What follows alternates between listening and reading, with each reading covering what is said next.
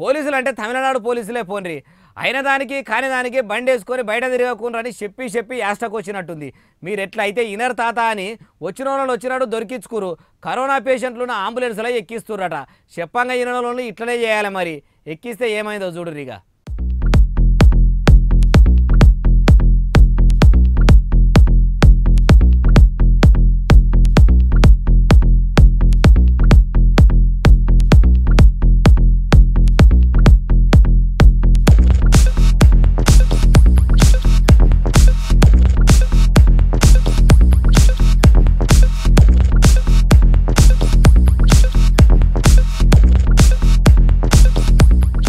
ఏ పాలకురికి పగోనికి కూడా ఈసొంటి గది పట్టొద్దమ్మా. కరోనా పేషెంట్ ఉన్న అంబులెన్సులకు వాహనదారులను ఎక్కిస్తామంటే ఎట్లుంటది చెప్పుండ్రి.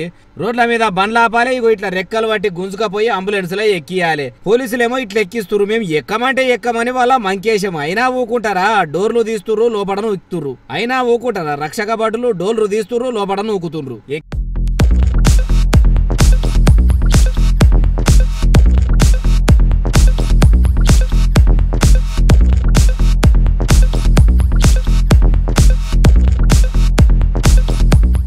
ఎక్కినాక లోపల వాళ్ళ ఆట చూడండి. లాగుల తొండలు జోరినట్టు అంబులెన్స్ అంతా ఎట్లే గుర్తున్నారు. కరోనా పేషెంట్ మీదికి వస్తుందని అరికాల పానాలు పెట్టుకుని అంబులెన్స్ ఊగతట్టు అద్దాద గజం ఎగురుతుర్రు.